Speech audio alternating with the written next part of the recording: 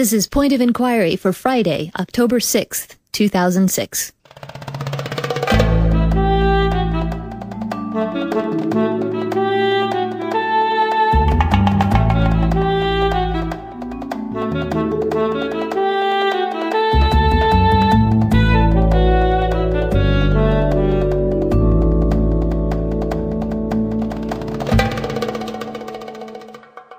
Welcome to Point of Inquiry. I'm DJ Grothe. Point of Inquiry is the radio show and podcast of the Center for Inquiry, a think tank collaborating with the State University of New York at Buffalo on the new Science and the Public master's degree. CFI also has branches in Manhattan, Tampa, Hollywood, and Washington, D.C., in addition to 11 other cities around the world. I want to quickly tell you a little about the Center for Inquiry because sometimes it's hard for people to wrap their heads around exactly what we're all about.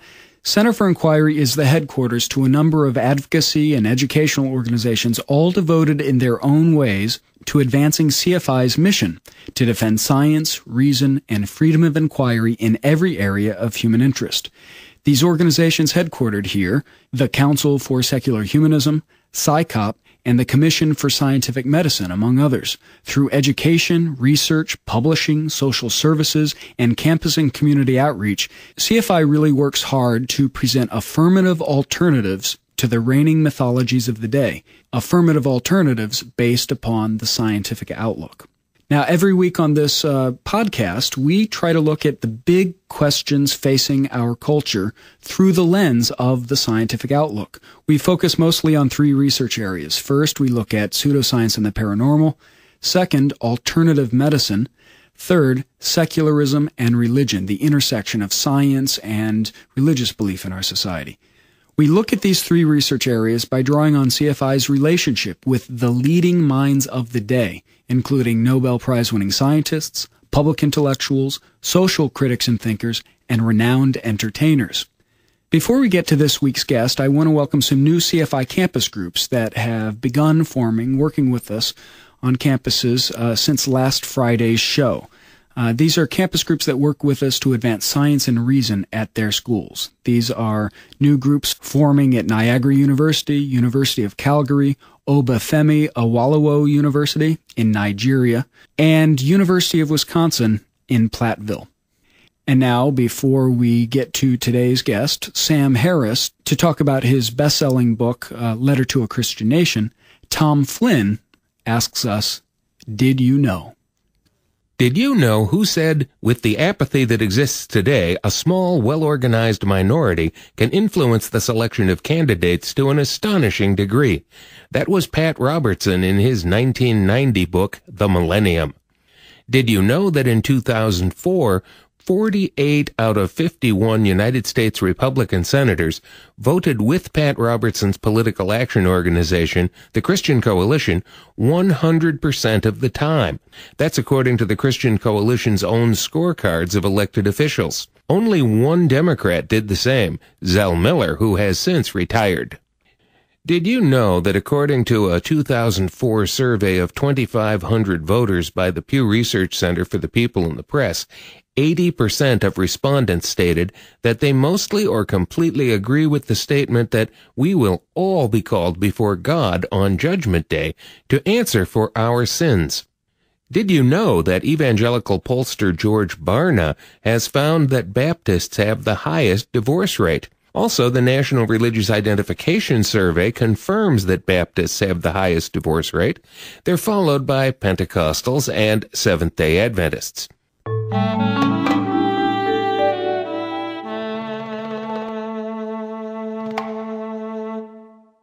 The world is under assault today by religious extremists who invoke their particular notion of God to try and control what others think and do.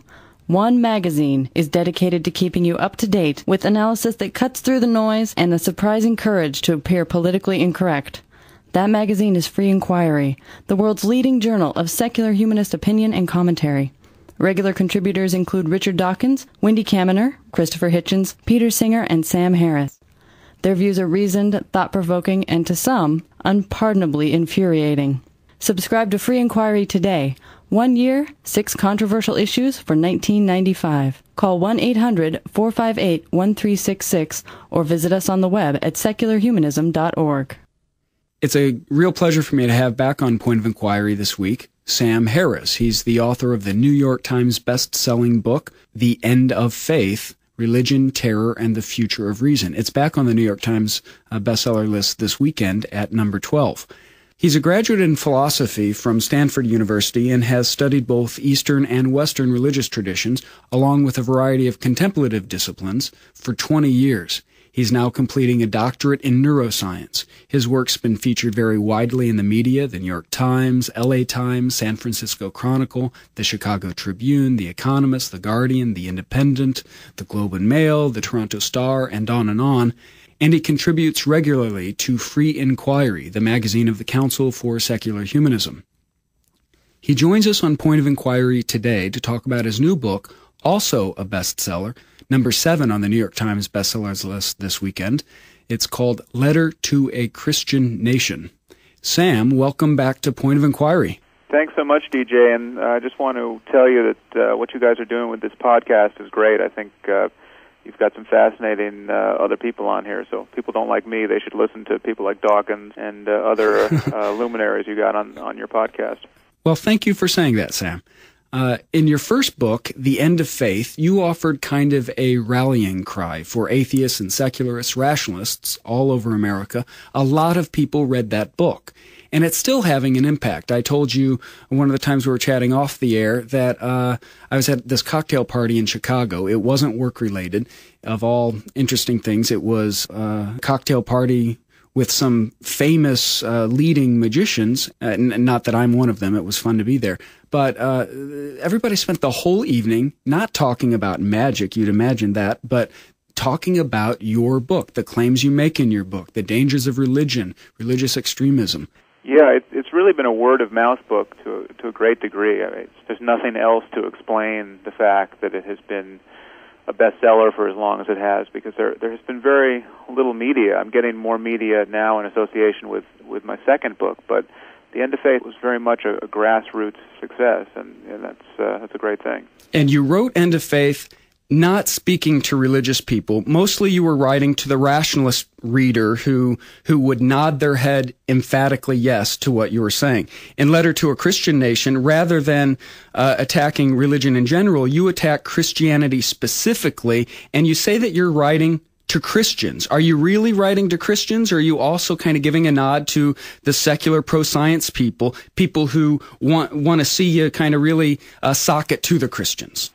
Well, there's definitely an element of both. There certainly is an element of preaching to the choir and trying to rally secularists and humanists and atheists against what I consider to be the really terrifyingly maladaptive religious certainties of their neighbors. I mean, we have something like 53% of Americans who think the universe is 6,000 years old, and something like that number think Jesus is going to appear any day now and magically rectify all the problems we create on this planet. So there are a lot of people believing some very scary things in our own society, and this is to say nothing of the Muslim world.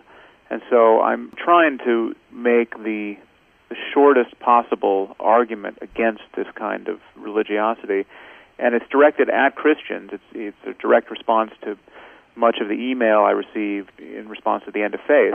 But I don't really have any illusions about what percentage of my readers are likely to be fundamentalists. I think it's very likely to be a book that is bought and read by people who are already concerned about the problem of religious fundamentalism. Most of those people who are already concerned about fundamentalism, they're pro-science, they're people who are steeped in what we'd call the scientific outlook. They might not be hardcore atheists, might not be part of the atheist or the secular humanist movements, but they look at science rather than religion to answer the big questions about our place in the universe. Let's get to something basic. You use science, the scientific outlook, to support your attacks on religion. But religion is bigger than science for most people on the planet. Religion is something the majority of people on the planet seem to find to be the most important things in their lives. Let me ask you, why not just live and let live? Why do you have to be so doggedly contrary to the most cherished beliefs of most everybody out there? Can't a person steeped in the scientific outlook just kind of go his merry way and let the religious people